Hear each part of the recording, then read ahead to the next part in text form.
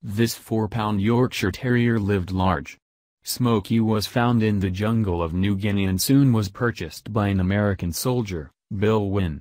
Wynne trained her, according to the Yorkie Doodle Dandy website, and the tiny, 7-inch dog accompanied him for 2 years during World War II. While abroad, she entertained troops and earned honors for her bravery, saving Wynne's life on at least one occasion by warning him of incoming fire on a transport ship. After the war, Smoky and Wynne went home to Cleveland, Ohio, and continued to entertain veterans and the public. She is memorialized with a statue in Lakewood, Ohio.